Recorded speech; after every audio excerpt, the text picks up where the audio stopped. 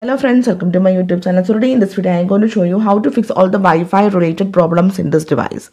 For this, go to settings, then scroll down. At the bottom you can see the option system. Tap on this one, then tap on reset options. So here you can see the option reset Bluetooth and Wi-Fi. In your device, if you're facing any Wi-Fi related problems, then tap on the option reset Bluetooth and Wi-Fi.